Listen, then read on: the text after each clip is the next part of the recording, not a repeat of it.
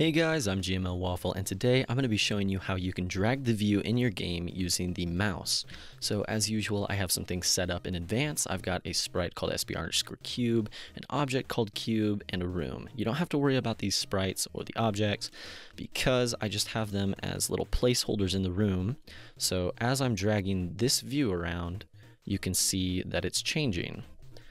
And again, you don't have to worry about the size of the view or the port on screen or anything.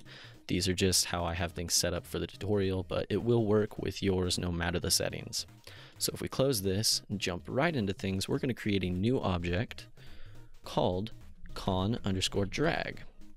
It only needs one event, and that event is the step event, because we want it to update every step of the game. So in this step event, we are going to first get the current X and Y positions of the mouse if we press the mouse button. So to do that, we're going to say if mouse check button pressed,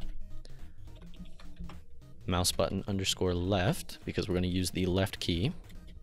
So if we press the mouse button, we want to set a variable called drag X equal to the mouse's current X position. Same for the Y, current mouse Y. So all this is doing is it's creating a drag Y and drag X variable and setting them to the mouse X and Y position as we press the button, not as we drag it, but just as we press it. So then we're going to actually do the dragging. So we're going to say if mouse check button MB underscore left, and this will be if we're holding it down. So if we're holding down the mouse button, we are going to drag the view. And to do that, we are going to set our view underscore X view equal to drag underscore X minus mouse X minus view underscore X view. So I'm not going to spend a lot of time getting into this math. Basically what it's doing is it's finding the difference between where we first pressed and the current mouse position in relation to the view. So we're going to do the exact same thing for the view underscore Y view, set it equal to drag underscore Y minus mouse underscore Y minus view underscore Y view. It's very important that you have these parentheses here, or else it's just going to say drag underscore Y minus mouse Y minus view underscore Y view. But we actually want to say drag Y minus the outcome of mouse Y minus the view. So this is just finding the difference between these two positions.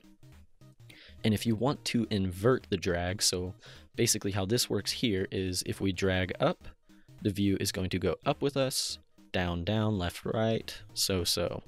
But if you wanted to invert that, all you'd have to do is change that minus to a plus. But I don't want it inverted, I just want it normal. So that's going to drag the view for us. So the next thing we want to do is make sure that it doesn't, oh, I have caps on apparently, doesn't go outside view. So in order to make sure that it doesn't go outside the view, we're going to set view underscore X view equal to max, which will find the maximum value between whatever numbers we store inside of it. So we want to find the maximum value between 0, which is the starting position, and min, and we're going to find the minimum between two values.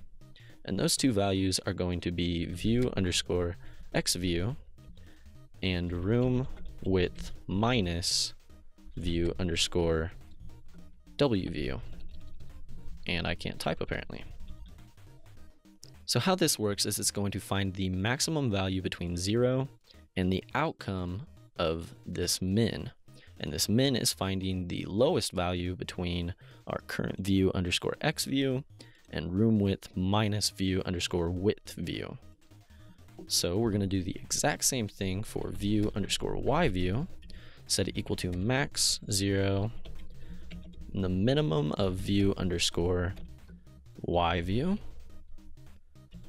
and room height minus view underscore H view. All right, so that is all you have to do in order to add a dragging view into your game. So if we go ahead and add our object into our room and run the game,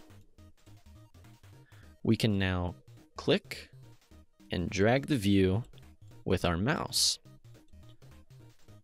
Again, when we press the left button, we're setting drag X and drag Y equal to the position of the mouse as we press. Then we're just finding the difference between the mouse's new position and the view. And then we're making sure that it doesn't go outside of the view. So it gets locked, or rather outside of the room, sorry. So it gets locked in the room. So one more thing I'm going to show you how to do, just a nice little effect to add, is changing the cursor. So if I wanted to change the cursor, all I would have to do is say window set cursor to CR_size all, because that's the cursor I want to use for this. The cursor is basically just arrows up, down, left, and right. But you also have to remember to reset it if mouse check button released MB_left. So if we release it, we want to window set cursor back to CR_default, which is just this basic cursor that you see.